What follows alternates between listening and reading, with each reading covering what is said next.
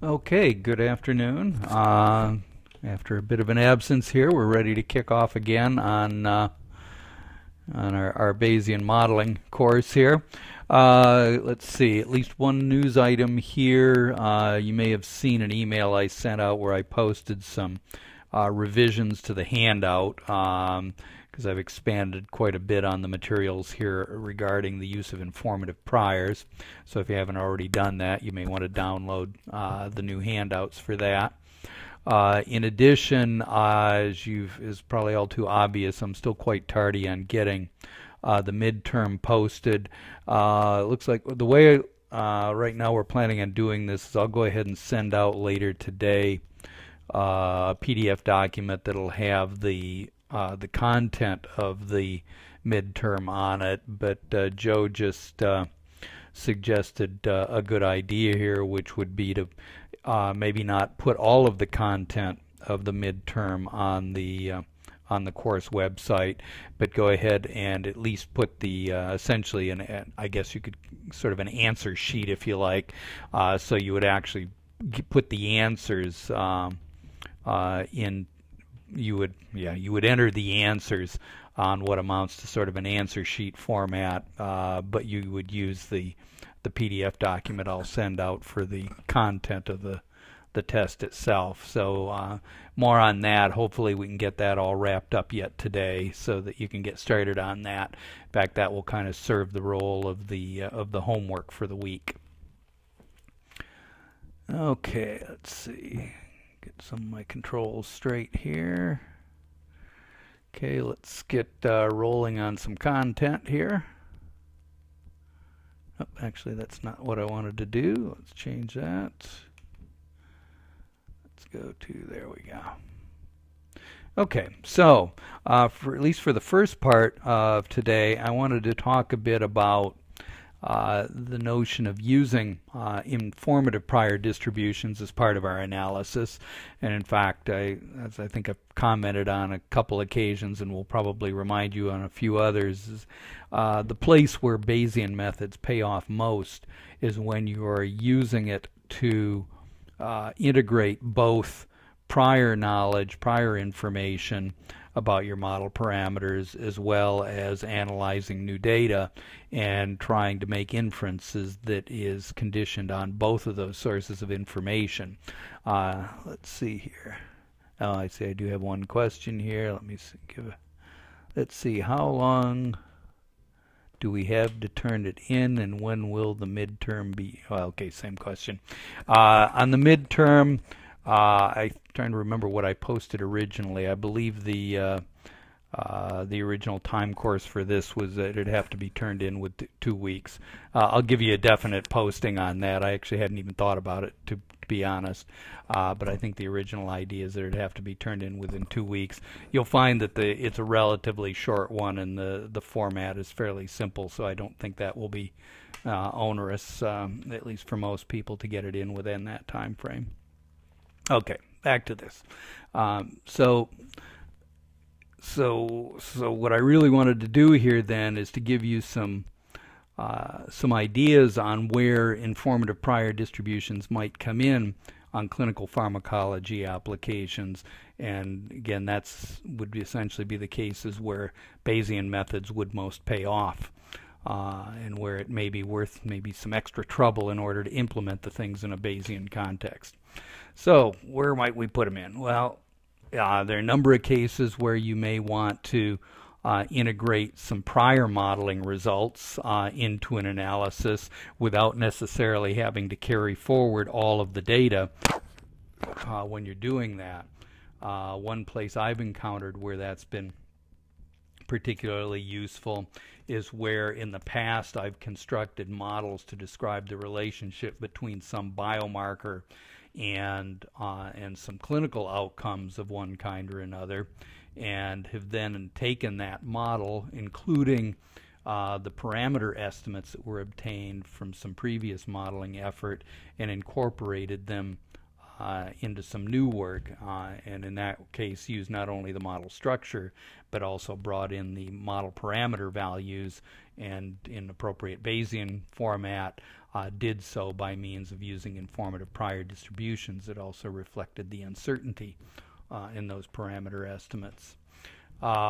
There's cases that we sometimes encounter where we go into some new data analysis situation where the data is insufficient to support a model that we know to be more appropriate for the particular case, but where we can't really estimate all of the parameters based upon the data at hand. And a fairly common situation that we encounter that is in population pharmacokinetic applications, where we're in later phases where maybe we've got fairly sparse data, but in the past we've worked with phase 1 studies, for example, where it was pretty obvious that you needed maybe a first order absorption component in the model, for example, but in those contexts you were able to estimate it fairly well because you had enough samples in each individual to describe the absorption process. But you get to later phases with sparse sampling, and lo and behold, you don't really have enough data to obtain good estimates of Ka, and even less adequate information for supporting things like estimates of the inter-individual variability in Ka. So what do? Well, a fairly common thing that's done is to use what you know is in some sense a less adequate model, such as just using a model that's actually appropriate for something like like a bolus IV input or something like that, simply because you don't have enough data to support estimation of Ka. Or in some cases maybe you'll take prior Ka values, but you just put them in as fixed values and you don't estimate them at all. Neither option is very good. The one where you put in the fixed value of Ka, I suppose in some sense it makes a little bit more sense, but that doesn't recognize either the inter-individual variability or the uncertainty in those parameter values. Well, if you're working in a Bayesian context, you could choose to put an informative prior distribution for Ka, but use less informative distributions for the remainder of the parameters. And as such, you would have what seems to me at least a more reasonable, more sort of objective approach to dealing with that lack of information in the new data. Context where I find the use of informative priors perhaps most powerful and most logical is when we're dealing with so-called physiologically based models or mechanistic models of one kind or another.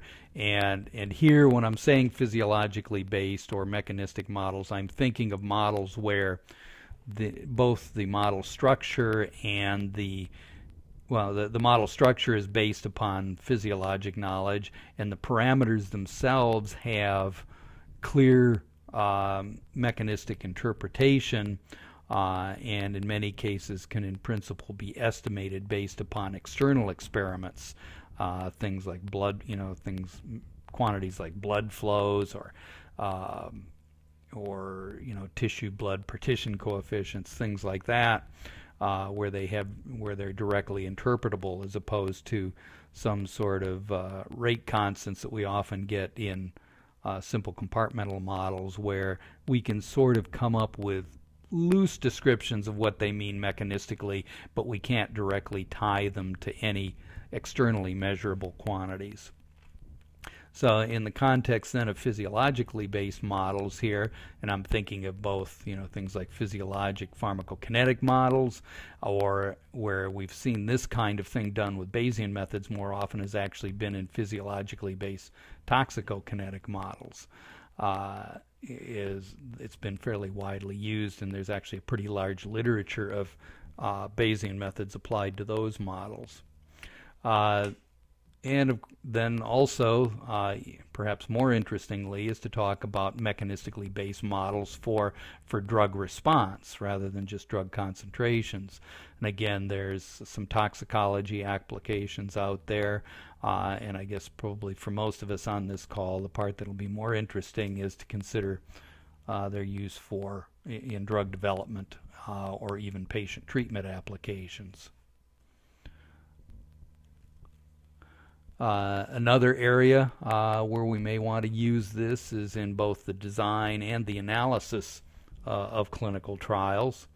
One of the more obvious situations where we might want to do this is where we use informative prior distributions to either completely or partially replace control treatment arms, such as placebo arms or active control treatment arms in studies.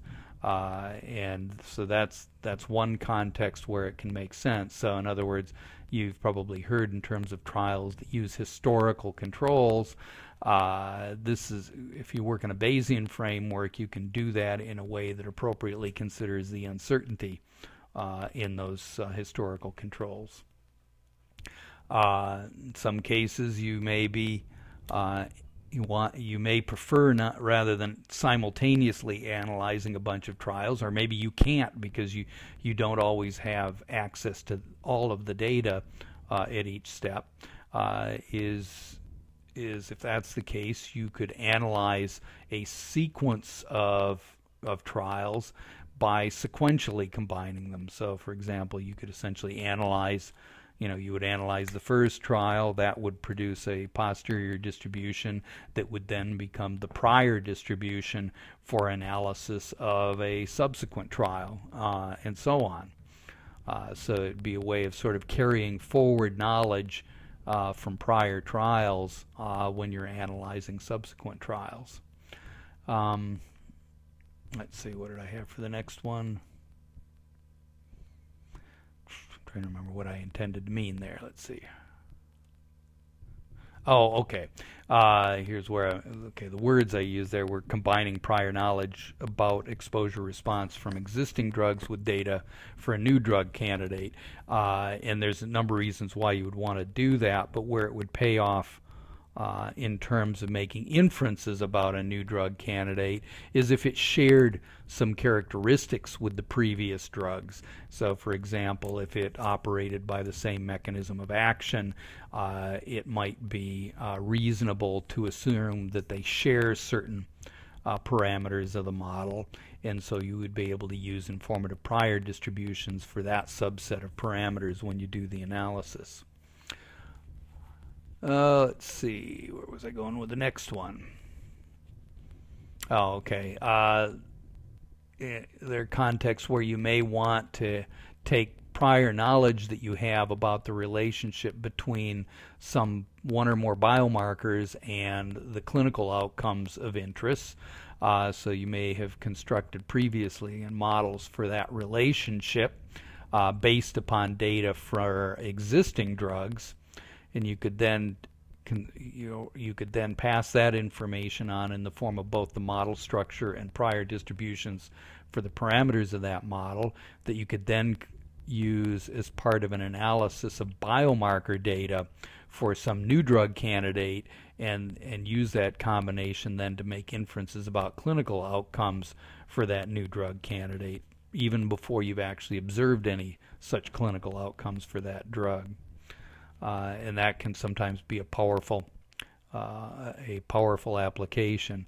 That's particularly true in things like adaptive trials, where you may have an adaptive treatment assignment or adaptive dose assignment component to the study, but you may have a situation where the key clinical outcomes or clinical endpoints may take a great deal of time to be observed.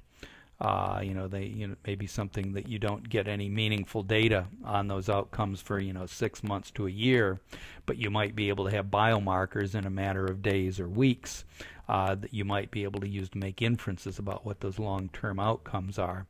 Well, if that's the case, you could base things like adaptive treatment assignments on the biomarker outcomes, but your decision criteria are based upon the predicted clinical outcomes as part of that. Let's see, and then finally there may be contexts where you want to apply Bayesian methods with informative priors to individual patient treatment. In fact, a lot of the classical methods that are used for individualization, based upon therapeutic drug monitoring, are done by Bayesian methods, whereas you accrue data for individual patients, you would then use Bayesian methods to adaptively adjust the treatment regimen for that individual patient. And the approach there is one where you would use, initially you'd be using informative priors based upon a population PK model, and then as data is accrued, the subsequent posterior distributions then would provide predictions for that individual patient. And you could do that again sequentially as increasing amounts of data are obtained for that patient.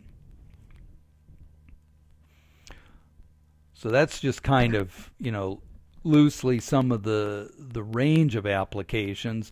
And what I've added to the content here is mainly providing some examples to give you a little bit more of a flavor and to get a bit more specific about some ways we could bring informative prior distributions into our Bayesian analyses.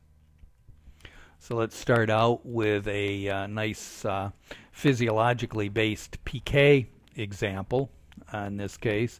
So you can see here this is a case where you've got a group here. Let's see, I think she pronounces her name Georgieva or Gorgieva. I won't swear I've got that right. But you can see we've got a group here including Leon Ahrens and Malcolm Rowland out of University of Manchester.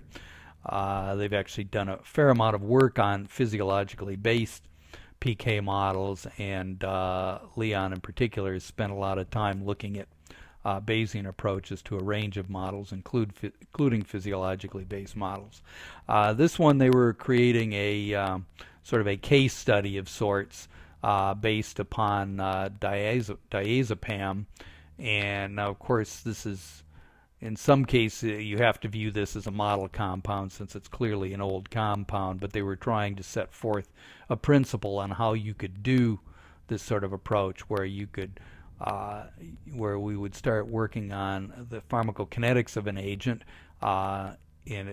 in the preclinical context, and then use a physiologically based model to keep on making forward predictions, initially going from preclinical and then phase 1, and all of this is using a Bayesian population model here, but a physiologically based model for the pharmacokinetics. And of course they bring out the notion of using informative priors here. So this thing is illustrating then the potential for applying Bayesian methods plus mechanistic model to early clinical development. They've got a relatively complex physiologically based PK model, and on the left you can see the representation here. So you've got several tissues here all interconnected by blood flows. So you can see the box over here for venous blood, another one on the right for arterial. You've got blood flows carrying drug into various tissues, and I probably won't remember what all their abbreviations are, but I'm presumably MU is muscle, and I'd have to guess at what some of these other are. LI's got to be liver here, and KI kidney. I'm guessing RE is the reticuloendothelial system here. LU must be lungs, and so on. So you can you can sort of guess some of the others like spleen, and anyway, if I worked at it we could probably dream up what all their abbreviations are, but it's broken out the various body tissues and organs apart here. So we've got prior distributions for things like blood flows going to the various organs. There are volumes or weights associated with the various organ systems. There are probably things like partition coefficients, blood tissue partition coefficients again, associated with all of them. The end result is, I believe, let's see, I'm trying to remember, do I have it here? I don't have it here. I believe they ended up using just a fairly large system of first order differential equations for this. I don't think it got messier than that. But anyway, they've got this fairly complex physiologically based PK model. They use it to analyze some rat PK data. From that, they infer human PK. They make predictions of human PK. And then finally, as human PK data becomes available, they use it to analyze that data.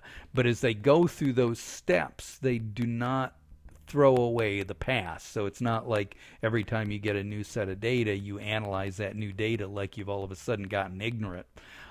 They're carrying forward both the model itself as well as the model parameters as they carry it through. And then I guess I just posed the questions here, but how can you apply such a large, apparently over-parameterized model? And the argument here is that you need to combine Bayesian modeling and informative priors in order to make that possible. And of course, I'm missing some important pieces there. You also need the mechanistic or physiologic knowledge to support both the model structure and the means for constructing those informative priors. So we've got a model structure that's determined by physiologic knowledge. We've got informative prior distributions for mechanistically interpretable parameters that's obtained from a variety of sources. Some of it comes from, decades of publications that describe a number of the quantities that would be of interest there, particularly those that are sort of general physiological quantities like blood flows. And then there would have to be preclinical experiments done to characterize things that are specific to particular compounds. So again, we've got physiologic parameters like blood flows and tissue volumes or weights. And then we've got our drug-specific parameters, which would be things like tissue to plasma, partition coefficients, fraction unbound in plasma, blood to plasma ratios, and intrinsic clearances at a limit for elimination organs. So once we combine that, the argument here is that assuming you've done a good job in constructing your model, there's potential for more reliable prediction of human PK than just empirical allometric scaling methods. You can, where are we going? The posterior predictive distributions that you get out of here provide a clear statement of not only the predictions, but the uncertainty in those predictions. So it reflects your state of knowledge here. So it's not a single point estimate that leaves you wondering, okay, I've got a point estimate, but how likely it is that the real value is going to be near that. You have a prediction that's telling you something about how likely it is to be near your predictions. And you have now a model and a modeling strategy that allows you to continuously update your parameters as human data becomes available.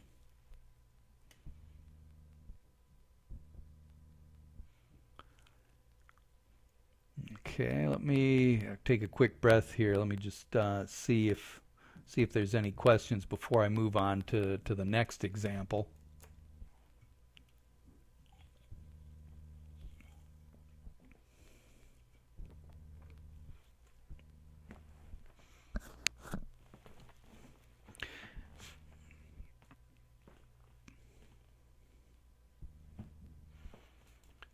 Okay, well, let's see. I'll go ahead and get started on the next example. The next one I was going to look at is what I've labeled here as a physiologically based toxicokinetic example, which it's also going beyond just the kinetics of drug exposure. We're also going to be talking about effects resulting from the particular chemical of interest here, and in particular looking at using a physiologically based toxicokinetic model as part of the process of assessing cancer risk for a particular compound, in this case dichloromethane. And you can see the citation for this one here. This came from a paper that Johnson and Johansson had put together here, looking at dichloromethane here and the cancer risk associated with that. So the objective then is going to be to estimate the excess cancer risk as a function of exposure to inhaled dichloromethane. So, and we'll abbreviate that as DCM through most of this. Some issues or considerations that are part of this is there's very limited data regarding blood or organ DCM concentrations or regarding cancer risk in humans as a function of DCM exposure. There's some knowledge that DCM carcinogenicity is related to metabolic activation mediated by glutathione transferase theta 1, which we'll just call GSTT1 in here. And there's some genetic polymorphism in GSTT1 mediated metabolism here, and presumably that might result in some polymorphism in the cancer risk also. The approach that the authors took in here involved Bayesian modeling, again using a physiologically based model for looking at the toxicokinetics. So similar idea to what we saw with the diazepam example. They would have put this information together based upon general physiologic knowledge, and in particular we're going to be considering animal to human extrapolations again, so we need to understand physiology of both the animal models and humans here, and have some model describing the interrelationship between what happens in the humans and animals in here. So it's going to be built up, and for the most part the model is going to be based upon analysis of animal data for the bulk of it. We're going to have some prior distributions for our model parameters. That's going to come again from our knowledge of animal and human physiology. There's going to be some in vitro, ex vivo, and animal experiments to pick up some of the parameters, particularly some of the drug-specific quantities within our model. In addition, there was a small amount of previous physiologically based toxicokinetic analyses done in humans, but it was pretty sparse, so it's only going to contribute a really small amount here. In fact, as I recall, the dominant contribution it had was to give some initial idea of the amount of variability among humans, so they didn't have to rely entirely upon the rat data to make inferences about inter-individual variability. So we've got all of that to construct our core model and our prior distributions in here. Then there was some new human data that became available. There was a Bayesian population physiologically based toxicokinetic analysis of that in here, and that's where the real core of the Bayesian element came in here, is doing that using the informative priors. The model relating exposure to cancer risk was more of an external model that came from other sources in here, but again it included a measure of cancer risk with some idea of uncertainty, and the two models then are combined to construct models for making predictions of cancer risk in humans in this, and models which again are not simply saying that the probability goes up by X. It's going to say, it's going to actually provide some distribution of probabilities that reflect the uncertainty in those predictions. But I guess the key here again is that would not have been particularly feasible based upon the very limited amount of human toxicokinetic information in here. They really did need the prior information as part of this to make predictions with any reasonable degree of precision. And I guess I did have another slide. What have I got here? So okay, so I guess it was kind of what I was saying. So for this case, the prior knowledge makes inferences possible that couldn't otherwise be done. It illustrated the value of using our mechanistic knowledge, you know, and really combining our mechanistic knowledge, some prior quantitative knowledge, and a very limited amount of human data to predict our chemical exposure in humans. We've got population models that consider multiple sources of variability, and then finally Bayesian methods to quantify the uncertainty in both the prior knowledge and the resulting uncertainty in our predicted quantities in here, and then the predictions and inferences about cancer risks then appropriately considered that uncertainty and variability.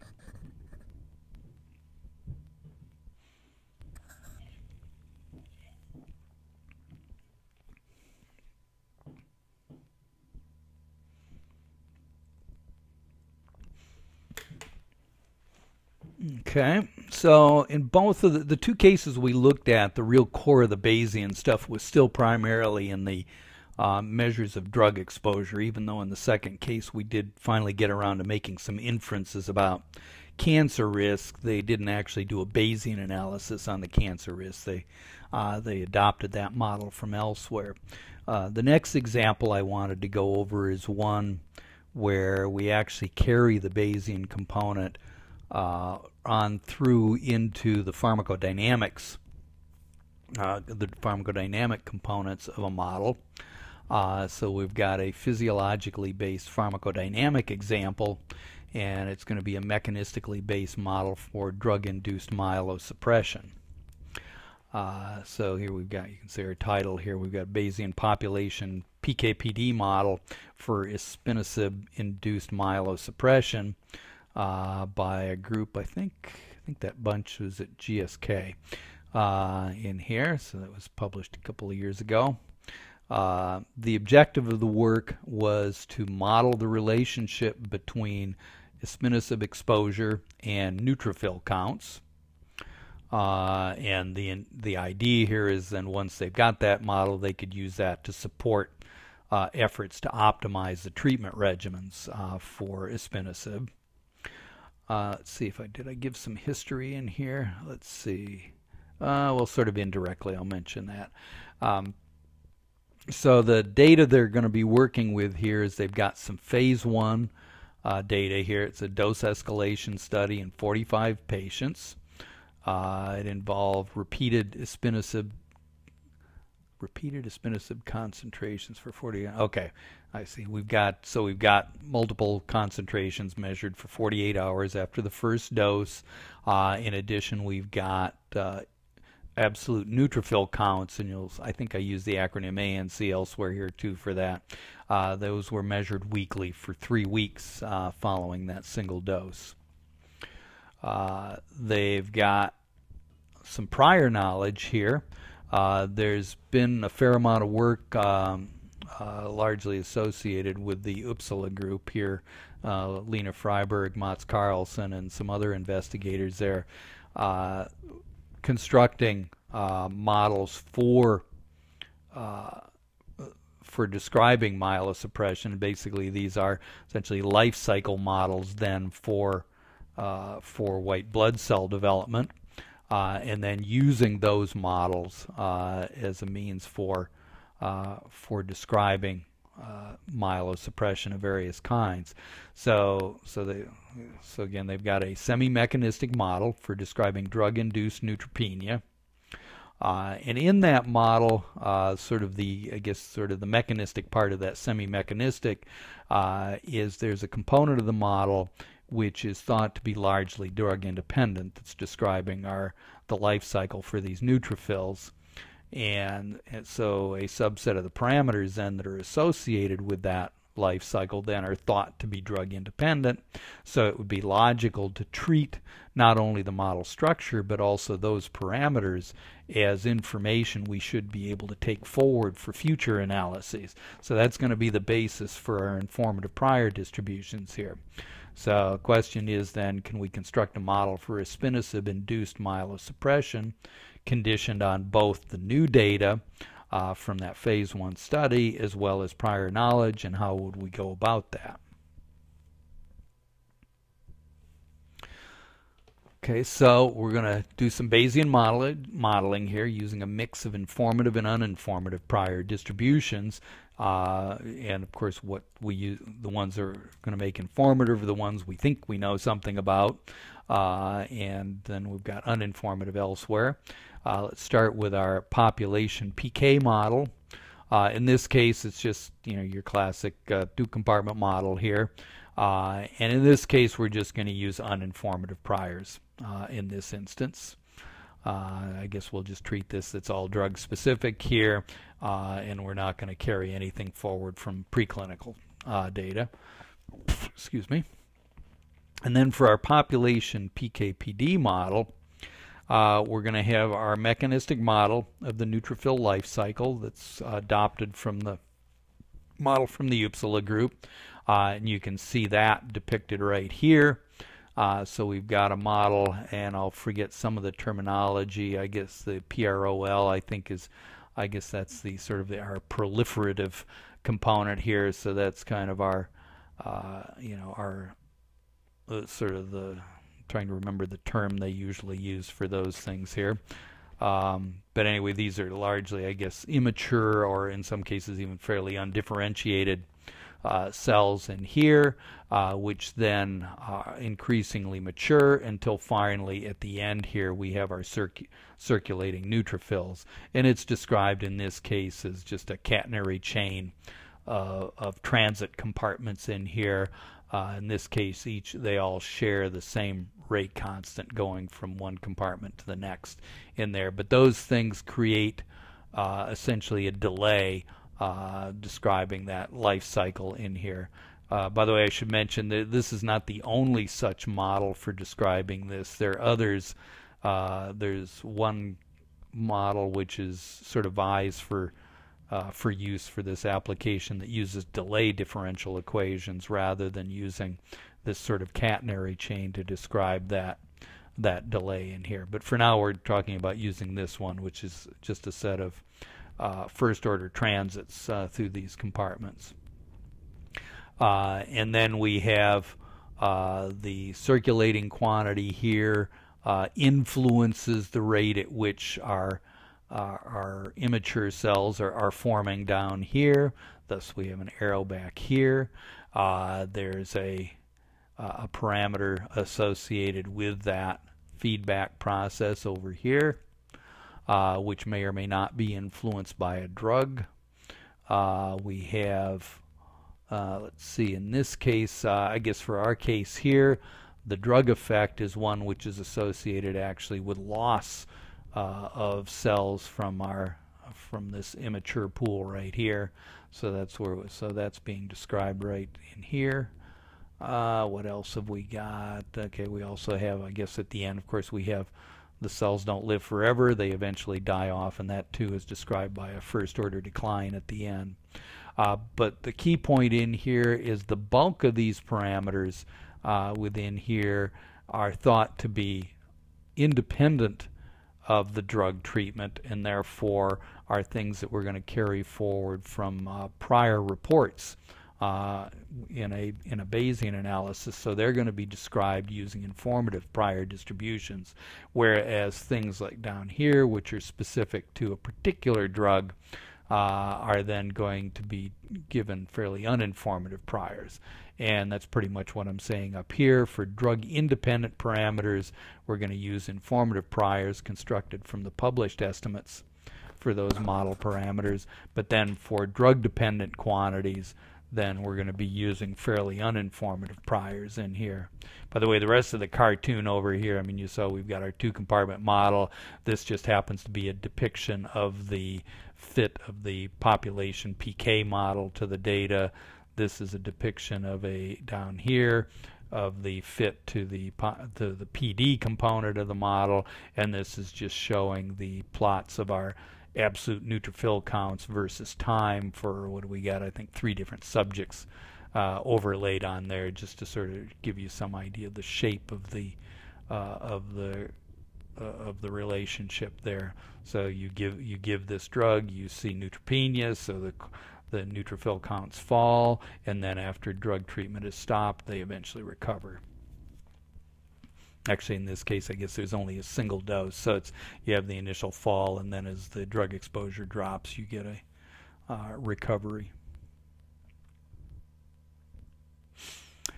And then, okay, there are resulting model-based predictions that are going to reflect both the new data and the prior knowledge. And we've now got a model that lets us explore the probable range of myelosuppression that could result from different treatment regimens. So we could take, again, we've now got a model that lets us then make inferences about what happens, so we can use it to try, different treatments. And here I've just got a plot here taken from the publication that just illustrates a simulation for administering the drug, or what is it, ispinoside, at 7 milligrams per meter squared, and giving it weekly for 3 weeks. And this is just showing then the time course, or the predicted time course of absolute neutrophil counts there, and it's actually overlaid on some actual data that had been generated subsequent to the that single dose phase 1 study. In here, and again, you can see here we've got our posterior median, our interquartile interval here, and then a 90% credible interval about that. Again, you could then use that as the basis for exploring a range of doses before you actually administer them, get some idea on what the risks might be, and therefore narrow the range of doses that you might need to explore in a dose finding exercise.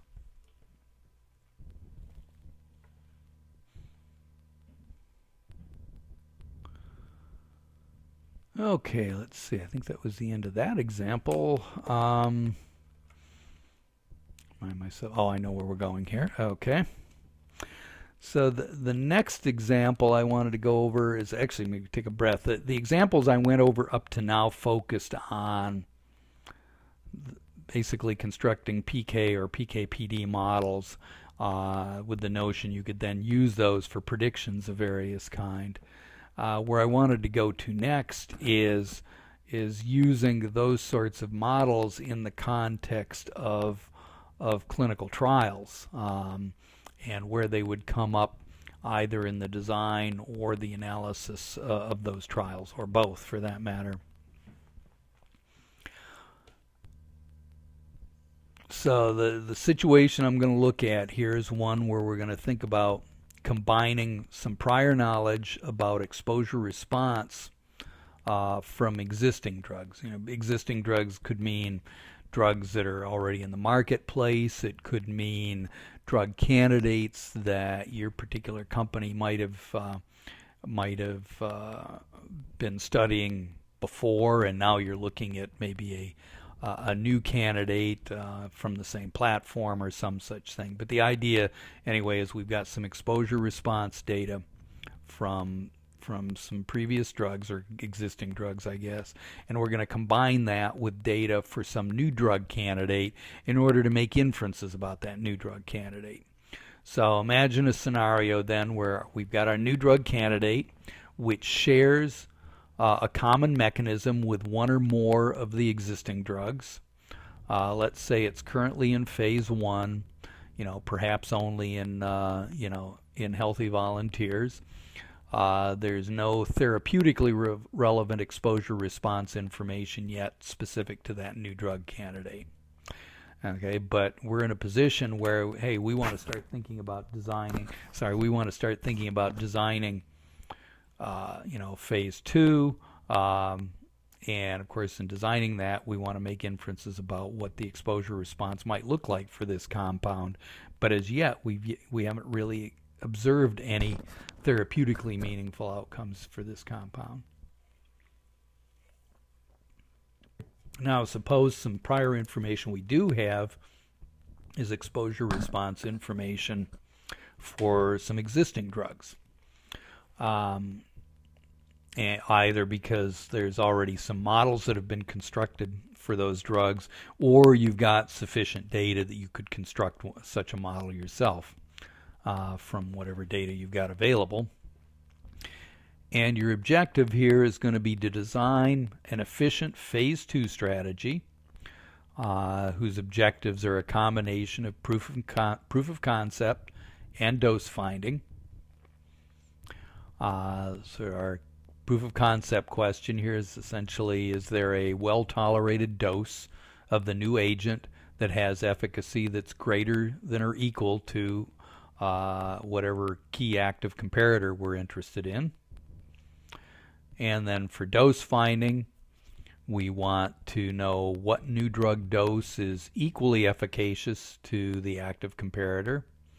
And a related question is what new drug doses should be used for patient treatment and phase 3 trials.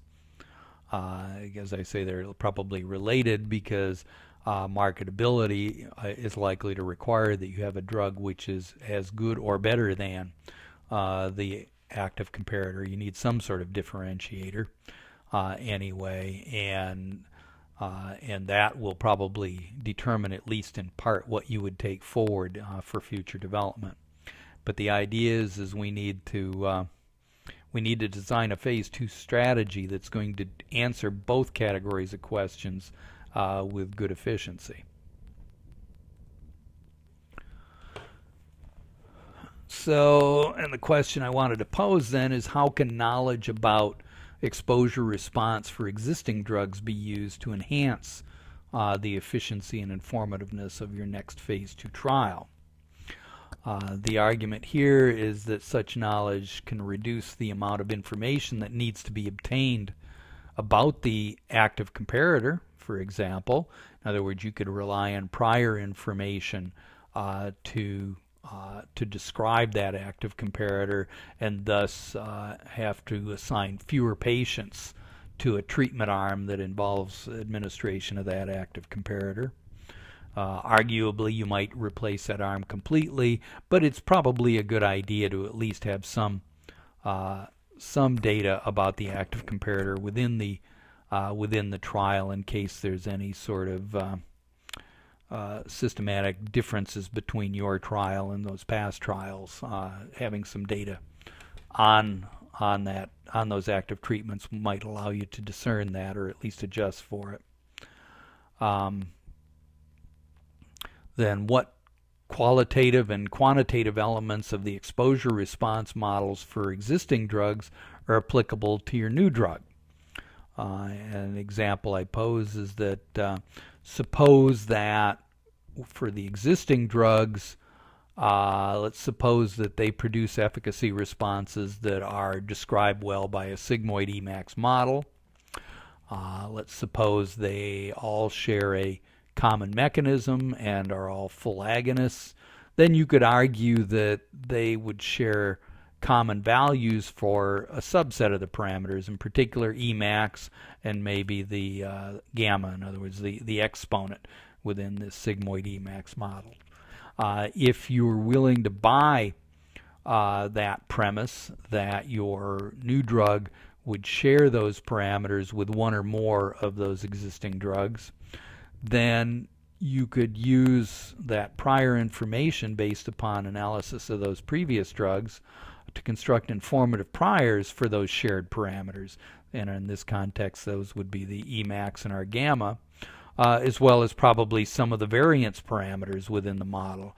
So you could put informative priors on those, and they could be used for analyzing the trial and addressing your key proof of concept and dose finding inferences as part of the effort. So the question is, well, how much could this buy you? Realizing you're doing this at the expense of some assumptions that could be challenged, but let's see, assuming that the key stakeholders here are willing to buy these assumptions, what could you get out of it? And one way I'll look at this is some work that was done by Mike Smith and Scott Marshall at Pfizer UK here, and presented in this paper. Seeing here, so they're describing a Bayesian design and analysis for dose response using some informative prior information. They did some trial simulations then to optimize a phase 2 proof of concept and dose finding trial, and at least in a subset of the designs, the method of analysis used informative priors based upon data from a drug that shared the same mechanism of action. I guess that's what that bullet point is telling you. And in the process then we're using that to optimize sample size and treatment allocation. In here, the designs for what that they presented in the paper they stuck with a fairly small, simple set they're looking at. They were looking at study designs that had just 4 treatment arms. They had a placebo treatment arm. They had an active comparator here. That's our treatment 4, and they had 2 dose levels of the new drug in the study. And they were looking at sort of optimum allocations of patients to these treatment arms to see what kind of what they got basically by using, informative priors. The model they were using is a fairly simple one. It's not even a sigmoid Emacs. It's just an Emacs model that you see, and you can see the structure they use. So they've got essentially a placebo response component in here, and then it's just a simple Emacs model with just a normal residual variation in here. Let's see, I guess the placebo outcome depended upon the baseline response, as you can see here. And here you just have depictions for different these are actually different simulated studies, and just showing what the fitting process looks like for those. So those are just 5 examples. Or actually, I'm sorry, let me take that back. I just explained that all wrong. These are actually real data. So in this case, of course, this was all blinded. They didn't tell us what the indication was, but they have some metric for efficacy here. They've got doses. These are actually 5 different studies that pertain to the drug they're using as the active comparator, and they fitted these 3 studies simultaneously then in order to construct this model, and consequently construct prior distributions for, well, they get posterior distributions from this analysis, but they serve as the basis for constructing prior distributions for the Emacs. And, well, you've got Emacs, you've got ED50 for the active comparator. We've got our E0 component in here. We've got one other little parameter, gamma, comes up, and then we have our variance terms. So they're informative priors for all of those components. So we've got, as it says here, we've got prior distributions for our placebo response, Emacs, and ED50 for the existing drug were obtained by modeling that data. Then they assigned a fairly vague prior to a measure of relative potency for the new drug. So you can see it's log normal with a median of 1 and a CV of 158%. So median of 1. So it's centered at 1. In other words, the center of it would be equivalent to saying the new drug is equal in potency to the active comparator, but the CV is broad enough that it's relatively uninformative, or at least weakly informative for that new drug in here. So these are some results they had. The upshot in the end here is by using informative priors, they were able to reduce the sample size by roughly half. So, and this is sort of one little excerpt of the results here. So because they did simulations under different scenarios, particularly different scenarios as far as relative potency of the new drug. So the example we're looking at here is the case where the true relative potency is 4. And the success criteria they had for this was that the probability that the relative potency was greater than 1 is 90% or more, exceeds 90%, and that the expected relative potency is greater than 3 in here. So they've done a bunch of simulated trials. I don't know how many replicates off the top of my head, but they would have done, several replicates of the same trial for the same scenario, and they looked at different designs, and you can see the way the designs vary are in terms of total sample size. So that's what we have in this one column right here. So you can see they went from around what do we get, the smallest of 40 and the highest was 320 in here, and then they took that sample size and apportioned it differently between the different treatment arms. So between our placebo, our 2 different doses of the new drug, and our active comparator in here. And sort of the ones I highlighted here, we've got this one row here you can see, which is kind of the sort of the default, if you like, for the case where there's no informative prior used. So you can see if you've got 80 per treatment arm, that's 320 patients in here, and you can see that under the uninformative prior analysis that you end up with a 90% probability of success, but at the expense of using a pretty large sample size. Then, and the main one I was bringing to your attention here is this other design here, where we've reduced the sample size a somewhat smaller amount, a fairly small amount for our new drug. So we're going to do, instead of 80 per arm, we're going to have 60 per arm, but we reduce the sample sizes for our comparators by a large amount. So we're going from 80 down to 15 for the placebo arm, and the same thing for our active comparator, because we have such strong prior information about those 2 cases. So we're relying pretty heavily on our prior distributions to replace the information we would get. And so we've knocked the sample size down here, you can see, to 150, and notice that now actually I didn't point out before that with the first case where we had 320 patients, using informative priors had minimal impact on the probability of success here, because we already had so much data here that the prior wasn't very influential.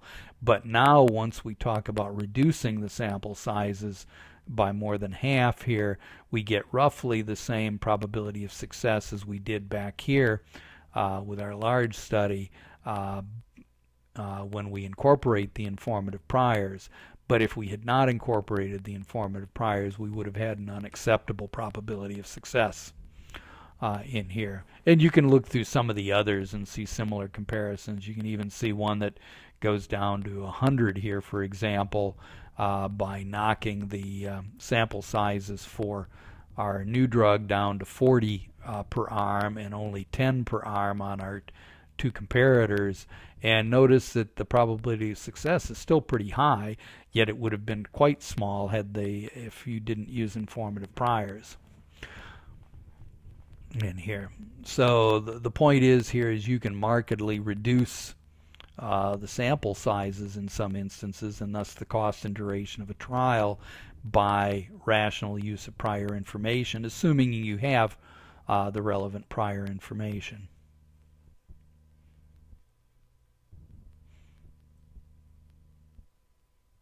Okay, a little drink here. Let me take a breath here, see if any questions have cropped up in the examples here.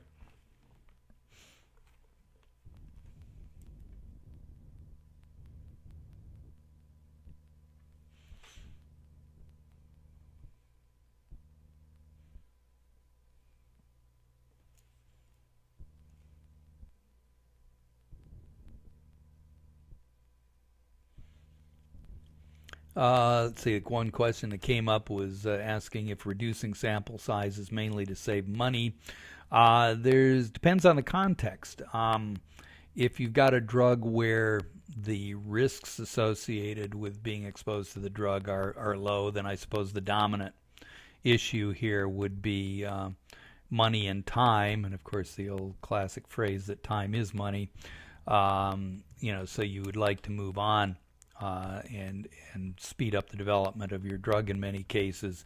And if you can reduce the sample size, you normally can also reduce the duration, since it usually takes you a certain amount of time to recruit patients. And in fact, that's usually the bigger savings on this than the cost of actually conducting the study in most situations. So that's part of it.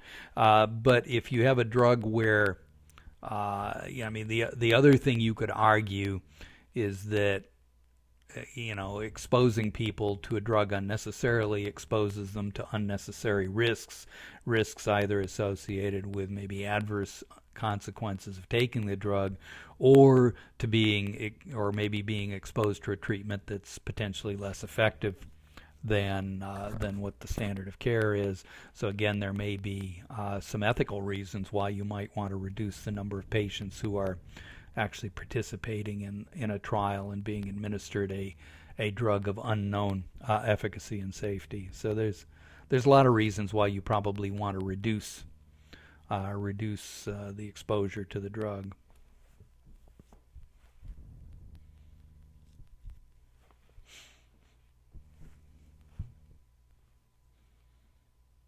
Okay, why don't I go ahead and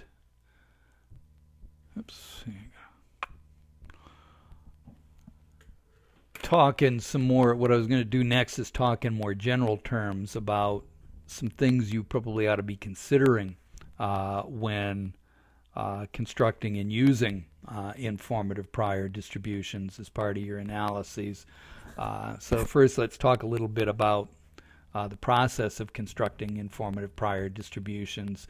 And there's different places that prior distributions could come from, and prior distributions may represent real knowledge, or in other cases they may represent belief.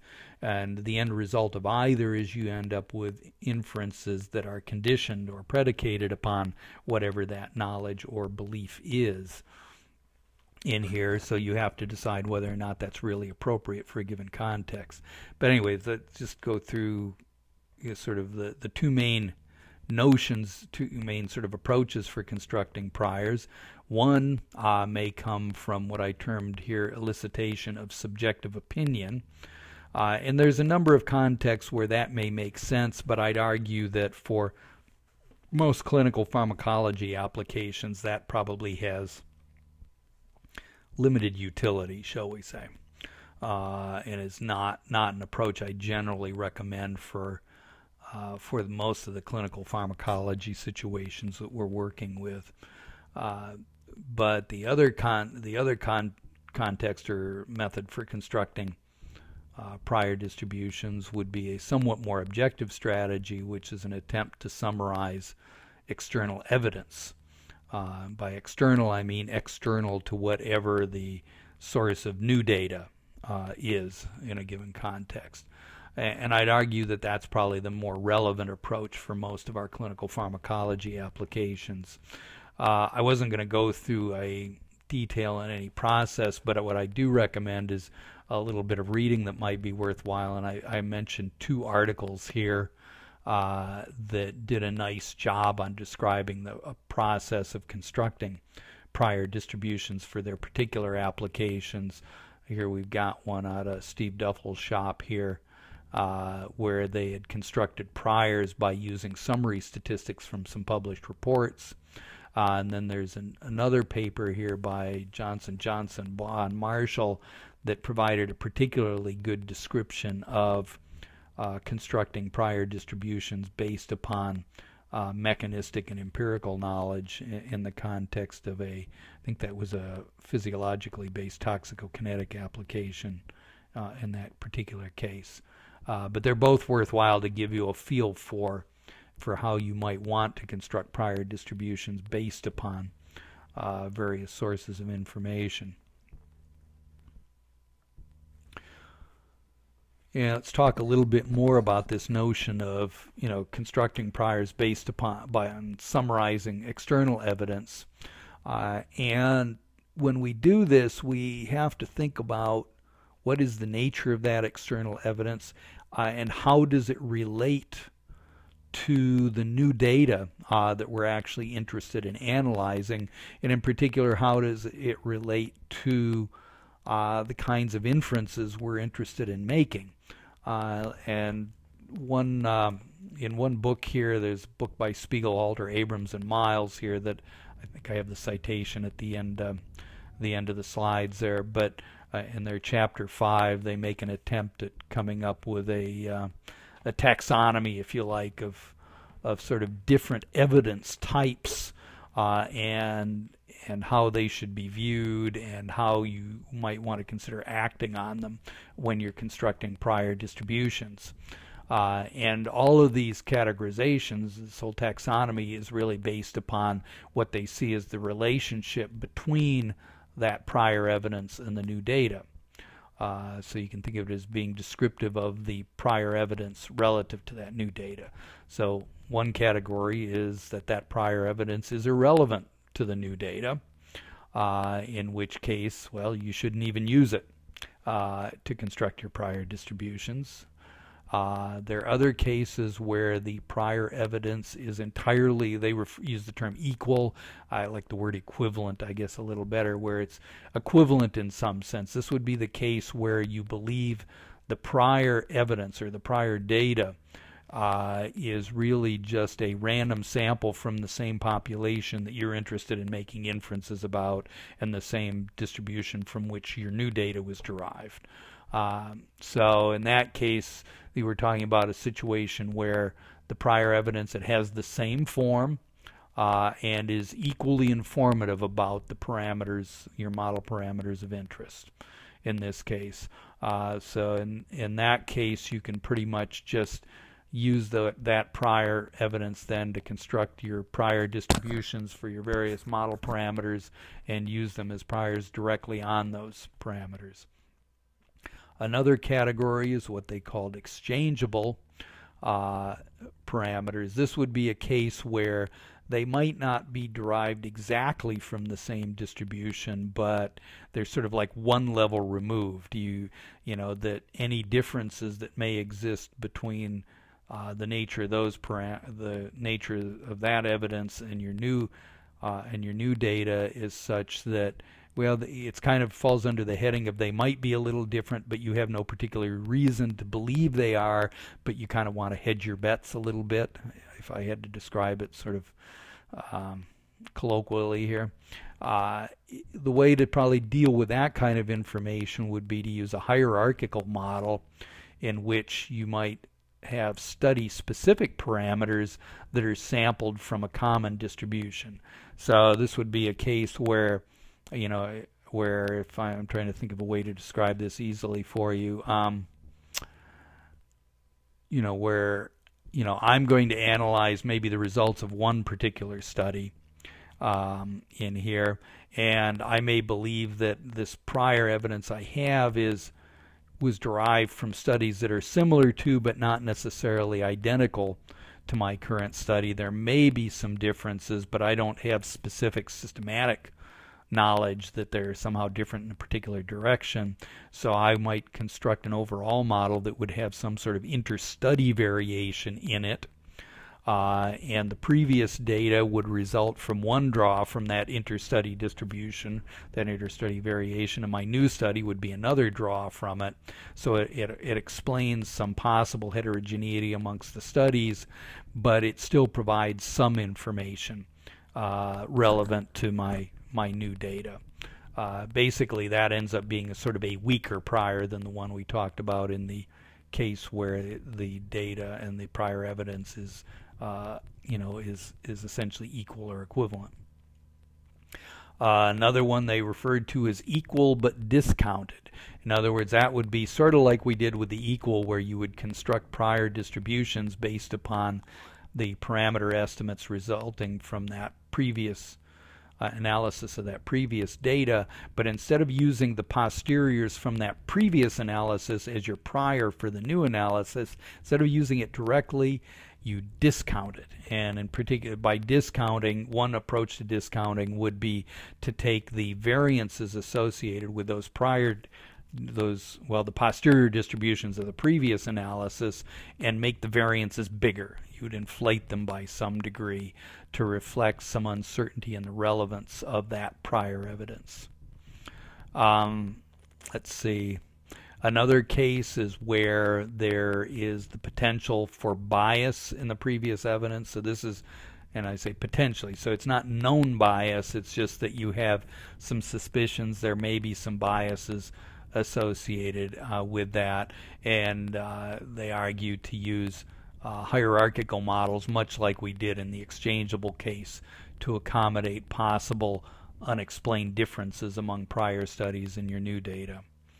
And then finally there's the one where there is a functional dependence. So this would be a case where there is essentially a known bias, or at least a bias in a known direction. So you believe you've got some knowledge, there's some systematic differences between the prior evidence and the new data, and you actually explicitly model that dependence as part of it. So you would actually explicitly incorporate the bias as part of your model. Of course, if that's the case, that means you think you have some knowledge about what the nature of that bias is. But all of these things are trying to give you some idea, again, of different different cases where you believe there's some value, some relevance of that prior knowledge to your new data, but there's a range of possibilities here and how you might want to think about it.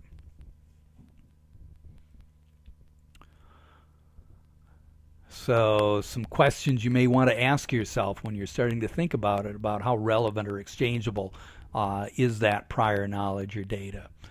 So one thing you might want to ask is, okay, let's say that data was derived from various past studies. You might want to ask, well, are those past studies really exchangeable with the new ones? Or should the past information be discounted in some way to account for differences? And as I put there, those could be known differences of some sort or unknown differences, and more often than not they're unknown. So you may want to ask questions like, well, first of all, are the patients comparable? And there are a lot of things that might cause those patients to be somewhat different.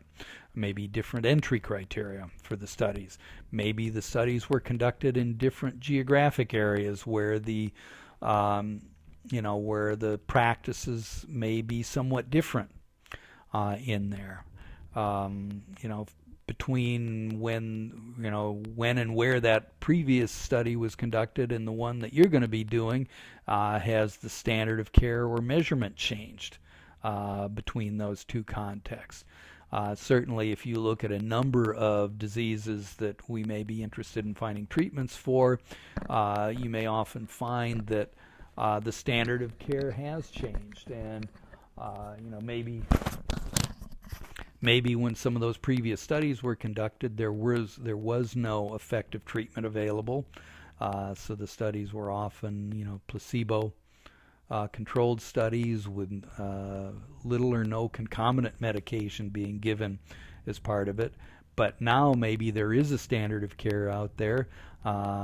Maybe maybe if it's not even ethical to do placebo controlled studies anymore, and maybe it's not ethical to do studies where you study monotherapy compared to the standard of care. Maybe you can only look at add-on to standard of care, things like that. And those things can change over time, and they can be different over different geographical areas in here. So you have to look closely at whether or not, again, that prior data or prior knowledge is really relevant to the new context. And maybe you think it's relevant, but it's likely to be biased in a certain direction because of these differences, and then you have to ask, is there a way I can sort of compensate for those differences? Do you have some knowledge about in what direction things may have changed, or things like that?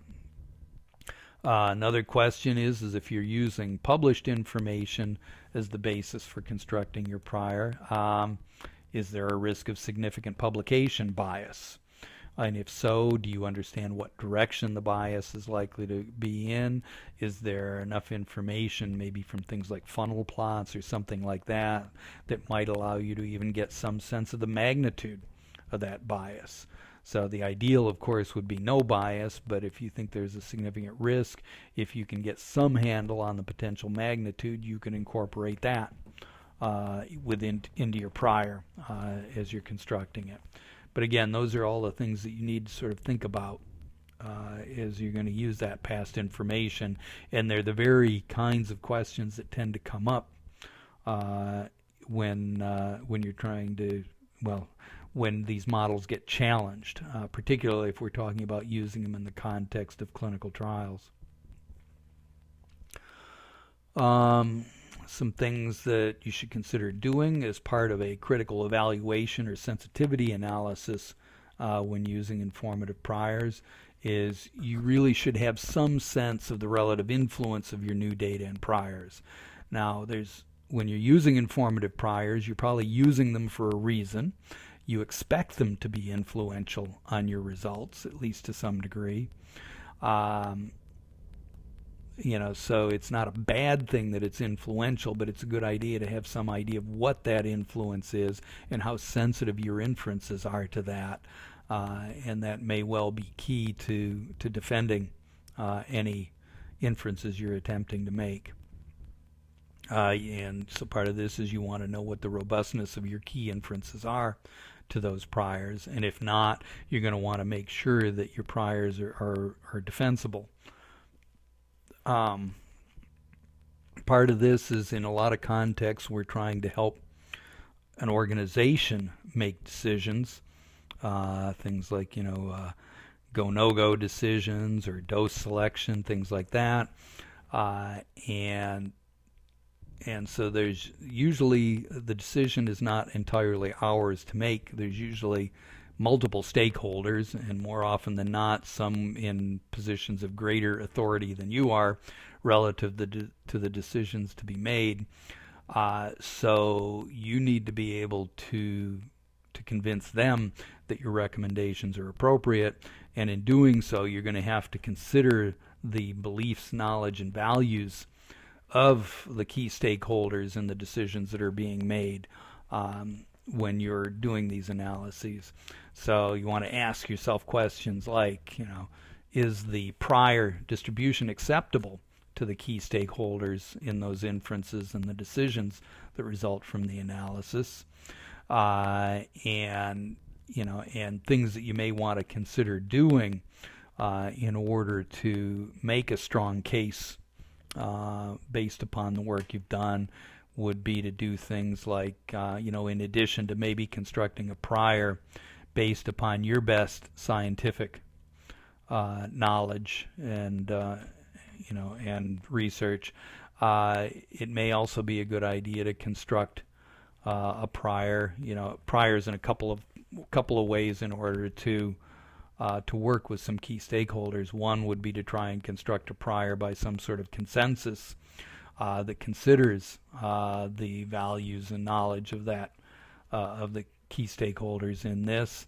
One term that I've seen that I sort of liked here is this notion of a community of priors. I took that from the publication mentioned down here, but to actually consider a community of priors. In other words, don't do the analysis only based upon one set of prior distributions, but actually consider multiple prior distributions.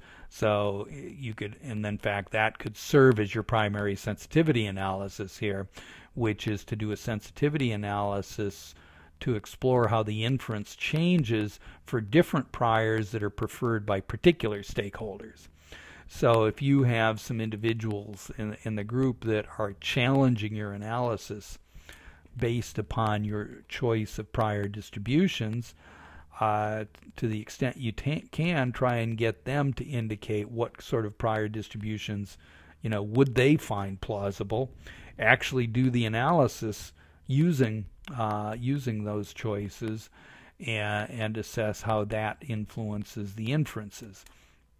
In some instances, you get lucky, and you end up where at least the qualitative aspects of the inferences may not change that much, and the decisions that need to be made may not be altered much by their choice of priors. In which case, the problem is solved because it shows them that their criticism is not so much that it's unfounded, but it shows them that it didn't have an impact.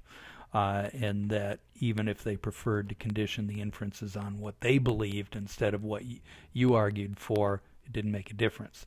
In other cases, it does in fact make a difference, and that puts you in a position where if you still want to make your recommendation based upon your original choice, you may have to construct essentially a stronger argument and bolster up what your prior distributions were based upon. Okay, that was the end of the discussion on use of prior or of informative prior distributions.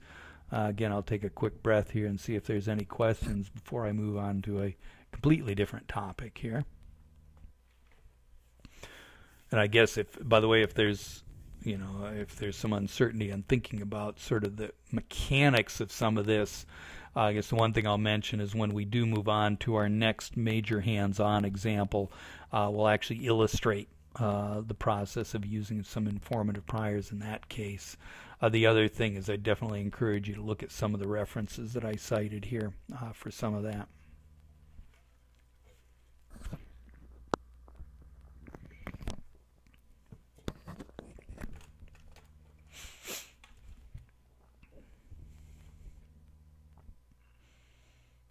Okay, well, I'll keep my eye open and see if anything else pops up here. In the meantime, I'm going to go to now for something completely different, as someone once said. Let's talk about a somewhat bug-specific issue here, which is the use of something called the cut function, which is a function that's built into bugs to accomplish a particular task. It could be done in other software too. It's just that it has this particular name in bugs. Let me see if I can get across the notion here and why we would want to use it. And this particularly crops up in the case of PK/PD modeling, but I can imagine other kinds of situations where you might have multiple kinds of observations and a model that has multiple components. There are reasons why you may want to some degree separate inferences across some of those model components. So anyway, right now, let's start out with this notion that I'm sure many of you have dealt with situations where the issue came up of, okay, I've got to do PK/PD modeling. Okay, it involves a PK modeling component, and it involves a modeling component relating the PK to the PD. And should I do it sequentially? In other words, should I do the PK analysis first, then basically lock those parameters in place, and then use the predicted concentrations from the PK model to do my PK/PD modeling? Or should I just do the whole thing in one go, where I simultaneously model both the PK and PD? And there's been both papers and a whole slew of NM users threads and things regarding this issue, and there's a number of philosophies out there for why you might want to do one versus the other in these things. So I'm not going to sort of recapitulate the whole thing, but the issue comes up not just in the context of, say, maximum likelihood or least squares analysis. It's also going to come up in a Bayesian framework in here. I guess I often find that the notion of using sequential PK/PD modeling can make sense in contexts where maybe your PK model you believe you understand fairly well, and you're fairly confident that the degree of model misspecification is minor, but where there's much greater uncertainty in the model for the pharmacodynamics, and in those situations there's a high risk that model misspecification in the pharmacodynamic model could cause some strange effects upon the fit to the PK data if you try to model these things simultaneously. So by doing the analysis sequentially, you avoid that sort of feedback of PD data on the PK fits in here. So the same rationale applies when we're doing the analysis in a Bayesian framework. So here I'm going to argue that it's reasonable to use this cut function to prevent feedback of our PD data to the PK model in here. So if we were to do a simultaneous fit to both the PK and the PD data in our Bayesian framework,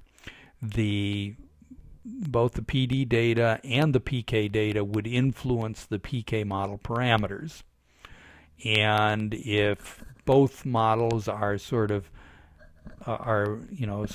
equal in quality, if you like, that's probably a perfectly reasonable thing to happen, because under those circumstances the PD data may actually contain some information about those PK parameters that you want reflected. Okay, but again, there's contexts where that might not be true. So where I might want to use the cut function that would prevent that feedback from the PD data onto the PK model parameters, that would make sense again if the PK model was well characterized by the PK data alone, and I felt there was relatively small risk of major model misspecification in the PK model.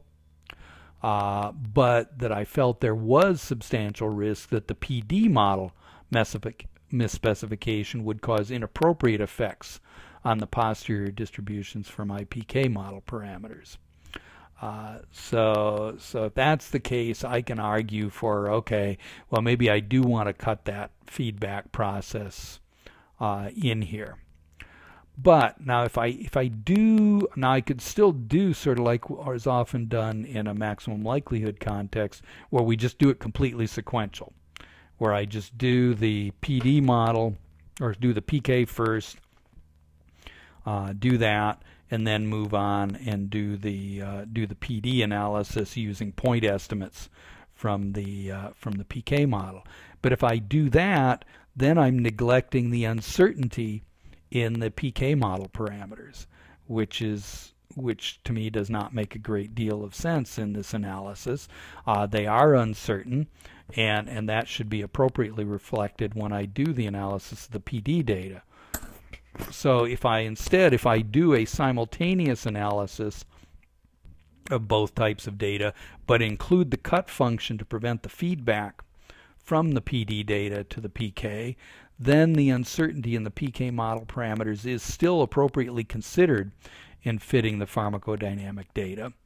But the pharmacodynamic data does not feed back onto my PK parameter estimates. I'll show you give you a little more specific context on what that looks like when you put it in a model in a second here.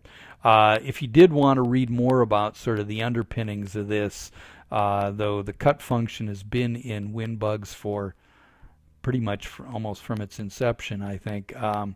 It wasn't well described in their documentation, and the best description by far is a paper that David Lund finally put together and published in Journal of Pharmacokinetics and Pharmacodynamics last year, and I cite that here. So that's definitely worth a read. Okay, so how do I actually use this thing if I want to accomplish this? Okay, so here I'm showing an excerpt from a PK-PD model. So I'm not showing the whole kit and caboodle here, but I'm showing the context of where I'm using it. So imagine these our dots here represent where we've done our sampling from our distribution for inter-individual random effects in there. So I've got some theta here, which has my parameters. I guess just remind you, we're using here I'm showing it in the context where we're using our BUGSModelLibrary stuff. So this is like the hands-on 3 example we did before. So we've got all the other covariates and so on over here, but we've got our model parameters, which are subject-specific here. Going into this, I'm going to get my PK predictions. So first here I've got my the amounts in all 3 compartments here from our 2-compartment model. Now I'm going to have my loop over my observations here. I've got well, I'm actually jumped down here. So for my PK observations here, I've done it like we did before, where I'm using the log transform data. and using a log normal distribution then for describing our concentrations. In here, this log C hat is related to my second compartment amount and my central volume and distribution here, so that gives me my C hat. I guess I needed a thing to take the log of it here before it got there, but you got the idea, I hope. So that's my PK down here. So this is going to be for my observed, but then this is my model predicted, which is what I want to use to drive my PD model. For the example I've shown here, I've got a simple Emax model, so you can see for my pharmacodynamics here, I've got my E hat, my expected value here. So I've got just E0 plus my Emax component over here. So you got our EC50. And where I have concentration, notice that I've wrapped that concentration inside of the cut function. So that shows up in both places right here. Okay, so that cut function then is going to prevent this likelihood right here for the observed effect from influencing any parameters that determine C hat. So that'll create that cut process, but the C hat values here are still going to still be influenced by the uncertainty in all the PK parameters, so that's still appropriately handled in here. So, and again, this likelihood is just as it's done before. So here you can see how the cut function comes into this process then. In this case, I was able to use it fairly simply by just sort of wrapping the predicted concentration, because that's the value that fits into our PD component of the model. So that's a simple illustration of how it would come in. Now again, if I didn't do that, if I just put C hat in there, then the observations here for the effects would influence the PK parameters. And again, whether or not that makes sense depends in large part upon essentially how much you believe in this Emax model and the extent to which you think it may suffer from more model misspecification than the PK model. So that's a somewhat subjective choice there.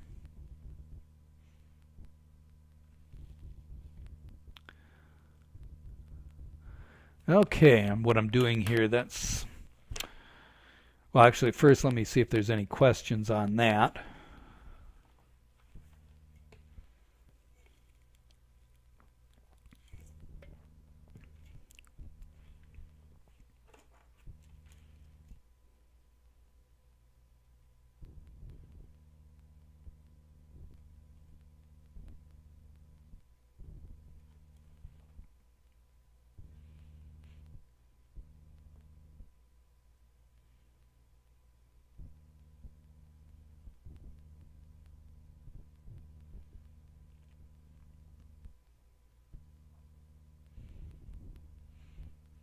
Okay, hopefully I didn't leave people too much puzzled by that, and it'll get more concrete when we actually incorporate it into an example that you get to work on. I'm debating on how far I'm going to get on the next topics here. Let me see how far I can get you on this. Maybe what we'll do is I'll introduce you to the concepts, but we won't do the demo, because there's no way I'd get the demo through in the time we've got here. And of course then we'd probably have to restart it the next time anyway. So let me just give you some initial exposure on the idea, and we can revisit it again next time. Because what I want to go into now is, recall that we did the BUGS model library. The last example we did use the BUGS model library, but we used one of the built-in models. But of course that's kind of limiting. That only covers your 1 and 2 compartment models with or without first order absorption. So what do we do if those simple models don't do the job? And so that's where I want to go to next. And with BUGS model library, you can program your own models. And there's sort of 2 categories of such models that I listed here. One category is general linear compartmental models. And in this case, if they are linear compartmental models, the user then just specifies the non-zero elements of a rate constant matrix. In other words, you would write your model in terms of your rate constant. So you've got a typical model you could write out, is say the I don't know if I can write this well here. It'll be a little squiggly here, but you say like x representing the amount in the compartment, x prime would be the derivative with respect to time. You could write that in terms of a matrix K. Yeah, I can't write for beans on this, but we'll say here, okay, times x, in other words, the amounts in the compartment, where K is then a matrix. So x could be a vector then, which would have a number of elements equal to the number of compartments in here. So like for a two-compartment model with bolus input, x would be a vector of two values. Similarly, x prime would be a vector of two values, and K would be a 2 by 2 matrix, then describing the intercompartmental and as well as elimination rate constants into that. So we would be describing that. There also might be I guess I'll just describe it as f here. There also might be some function describe a vector valued function describing inputs into those compartments as a function of time as part of this. So you can write that out. But if K is nothing more than a set of scalar values for each one of those components, then, in other words, they're not functions of time, then you can specify this. So what you would be doing here is the user has to specify any non-zero elements of that K matrix in there. And then the resulting linear ordinary differential equations that come from that are solved under the hood using matrix exponential methods for doing that, which generally are going to be speedier than using more general ODE solvers. But then if you do have a model that requires more generality, in particular if there are any nonlinear elements in there, we do have some more general ODE solvers built in. So I just labeled those as general compartmental models. Now it still requires that we're talking about a system of first order ordinary differential equations. The user then has to program those ordinary differential equations, and then they are solved using either a Runge-Kutta method or an adaptive multi-step method, this LSODA, which is, let's see, that's Livermore solver. I'm trying to remember what the rest of it here. I have to go back and look. I forget what the whole acronym stands for. But LSODA is a nice multi-step method that also can adapt depending upon whether or not the equations are stiff. It attempts to discern whether the differential equations are stiff or not. If they are, it uses one particular method, and if they're not, it uses a different method as part of that. In both of these, the user has to specify the model-specific quantities, either that rate constant matrix or the ordinary differential equations, in a template component Pascal procedure that has to be compiled using the black box component builder. And whether you know it or not, you've actually got you've got the black box component builder as part of what I had distributed. There's that under program files, you'll see that folder called black box WinBUGS. That is the black box component builder in which I've already installed both WinBUGS and the BUGSModelLibrary. So you've got all the pieces you need. Component Pascal is the language in which WinBUGS is written.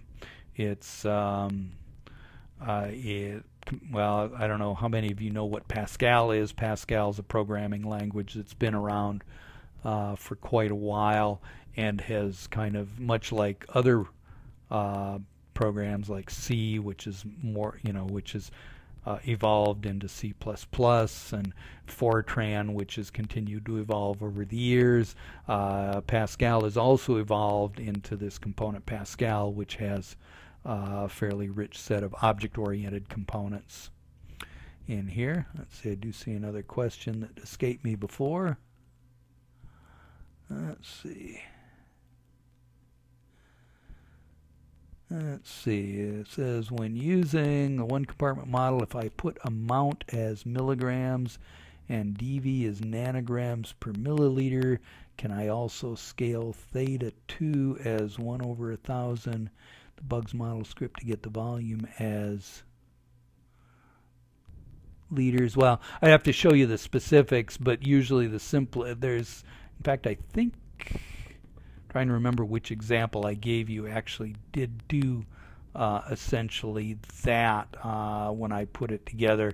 There's several places you can either do it at the level of changing the amount that you put in, or you could do it subsequently, but I always hesitate to try and remember exactly which thing I'm multiplying by 1,000 or dividing by 1,000 without actually looking at it and checking. But certainly you can always deal with the unit conversions either before or after.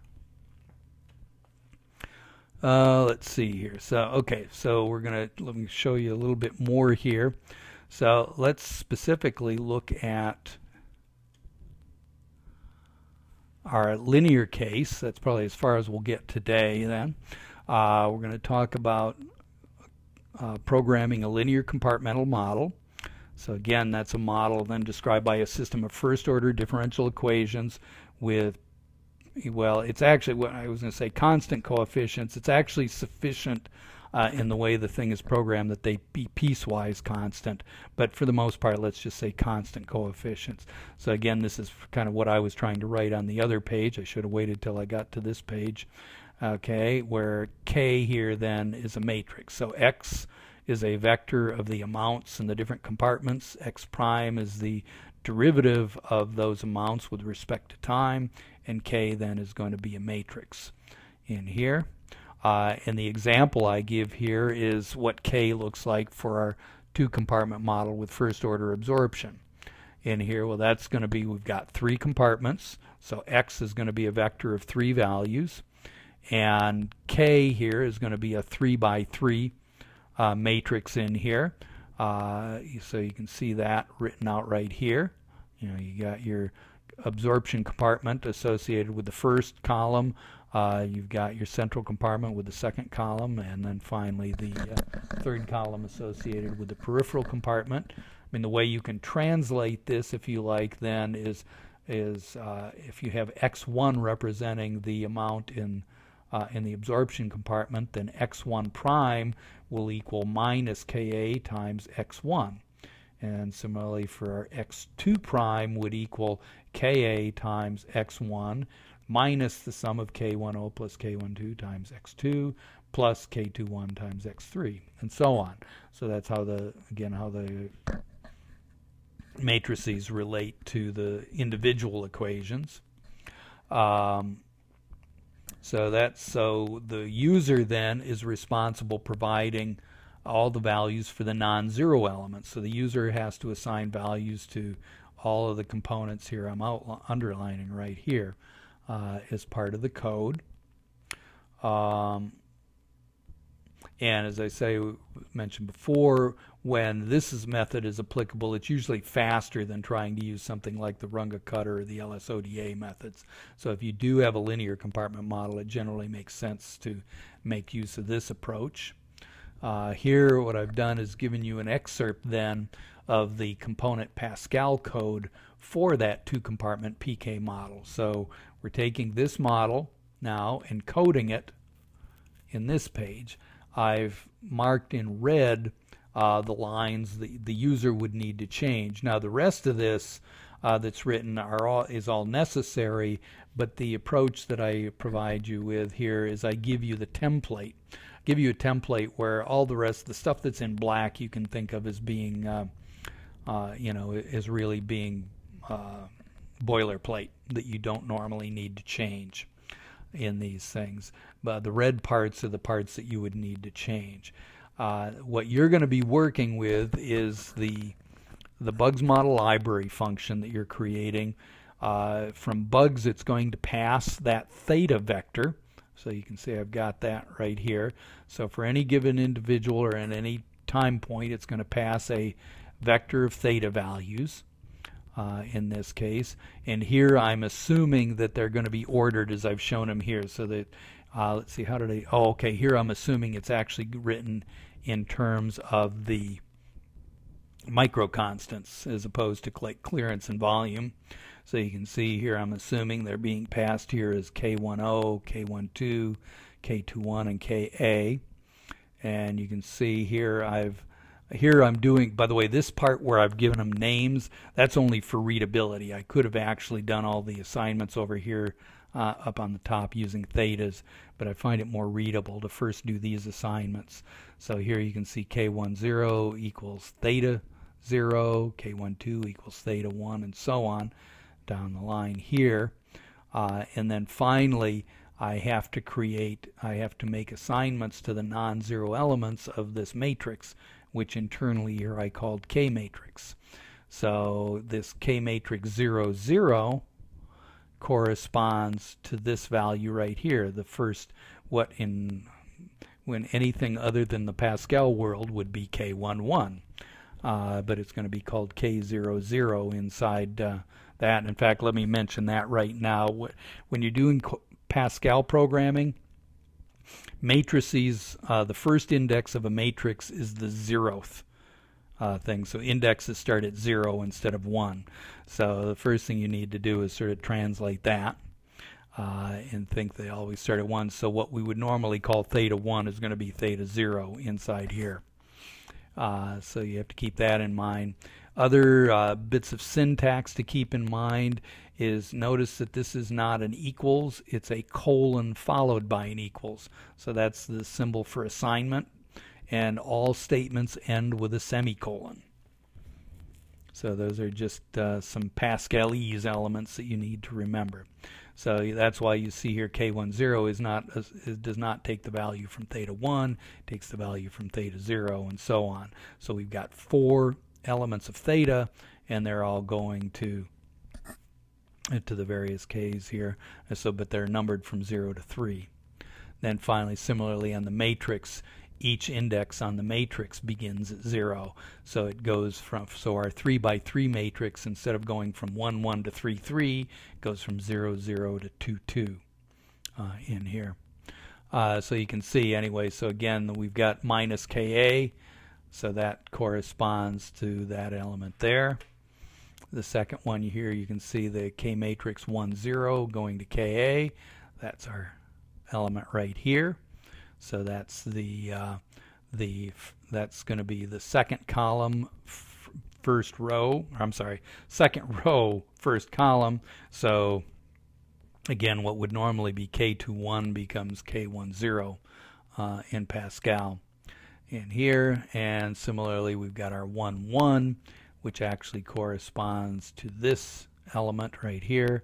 And there you got our minus K10 plus K12, and so on until we fill out all the non-zero elements. Any of the 0 elements you don't need to worry about, because it starts out by initializing all the elements to 0 anyway. The other bit of bookkeeping that the user has to do for BUGSModelLibrary is you have to tell the program how many total parameters there are, and this includes the F and T-lag parameters in here. So you're already, because it's 3 compartments, you've already got 6 parameters right there. So you've got 6, so because you got 3 F's and 3 T-lags, and then you've got 4 more parameters to make 10, so that's why it's 10. Then you have to tell it what is the index associated with the first of the F parameters. That's going to be, notice that here theta goes up to the third one, so the next one is going to be 4, when that's for F1, and then for T-lag is normally going to be however many compartments there are plus this one, so that's why you have 7, because it's 4 plus 3, you get 7, and the number of compartments is 3 in here. Let's see, what more do I want to tell you about that? That's pretty much it in terms of the coding that the user has to do. Let's see. I think to actually show you the real nitty-gritty, because actually what I will do here is we won't do the real nitty-gritty this time. We'll start out there in our next session. In fact, we might actually use part of the lab session to do this. let me show you a place that sort of gives you the step-by-step instructions. Let me shrink that and pull up. Okay, this is the user manual for BUGSModelLibrary in here. And let me scroll down to, not the installation part because that's where it starts. Let's go down to where it talks about using it. Okay, well what you'll find in here, it first talks about the simulated examples that are going to be used to illustrate the use. So it goes through a description of that. And I'm not going to agonize over that now. We'll spend a little time on that next time. It talks about our compartmental models. Where did it go?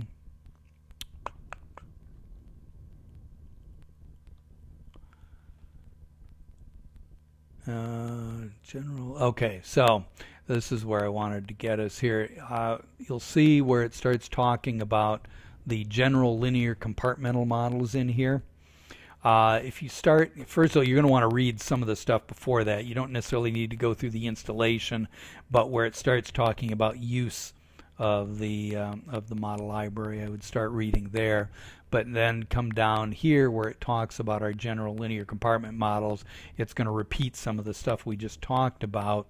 But then what it does right here is it gives you a step-by-step set of instructions on how to actually implement a new model. And in our current version of this, you can see it's a little bit tedious. Plus I was maybe being a little overly detailed on some of it, but there's a number of steps you have to go through to actually use the BUGSModelLibrary to create your own. But anyway, I would recommend before the next meeting here, it'd be worth actually looking through this. So even if you don't choose to sit down and try and do one of the examples, because that's basically what we're going to do in the next session anyway, is at least read through this to have some sense of what the process looks like. And we'll actually step through it next time. And in fact, every time I look at this list here, I remind myself that one of my biggest items on my wish list for changes in the BUGSModelLibrary is to create a tool for, to some degree, automating this process. Because right now there's a number of steps in this process that would be automatable, so the user should be able to just specify the model functions and then push a button to deal with the rest of it. But we haven't done that yet, so we'll still put you through some extra effort to get the actual model done. And let's see, is there anything? Yeah, and actually what we're going to be doing the next time is actually stepping through the example that's cited in this section here, where it talks about example 2, general linear compartmental model. So I'll be illustrating that. And in fact, the next time, actually at least for the next lecture section, we'll also be going through the more general case of dealing with potentially nonlinear compartmental models. Okay, that's actually where I think where I'm going to stop it here. Remind you again, I will post, hopefully it'll be posted today or at latest tomorrow, the stuff on our midterm exam. I've got the questions already, but we haven't set up the infrastructure yet for putting the answer sheet and stuff within the course website here. So that's kind of the next step to be done, and hopefully that'll all be wrapped up, and I'll give you details and put an official due date and all that stuff in there for dealing with it. Let's see, in the meantime, I guess I'll see if there's any last questions before I vanish. Okay, so far nothing popping up there, so I guess till next time, have fun with WinBUGS. We'll talk to you then. Bye now.